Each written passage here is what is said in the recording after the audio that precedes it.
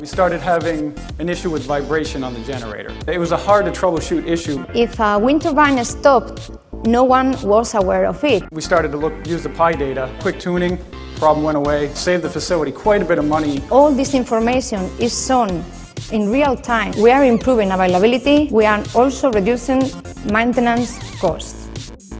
So we were on our way to a failure. I started reviewing the failures and I started noticing a type of signature. What we found in that transformer was it was a manufacturing defect. Within 2 weeks, we had a diagnostic system deployed across 255 transformers. To replace this transformer would have cost us a couple of $1 million. In fact, it really cost us $100,000. With all the committees, budgets, resource allocation, there's no way you could get it done in 2 weeks, but via software we could do it.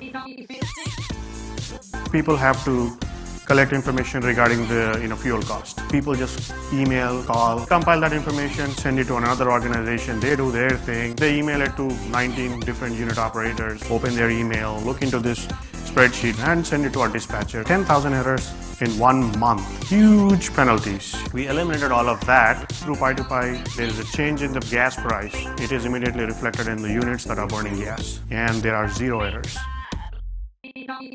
The blue line is what we have produced with the former strategy. We go ahead and scrape day-ahead power prices from the internet. With this new strategy, what we got is the green line. Just from this quick trend, we're going to have a great day. You're going to want to make sure we're prepared the night before to run really hard tomorrow. Increase of 30%, peaks of more than 60%.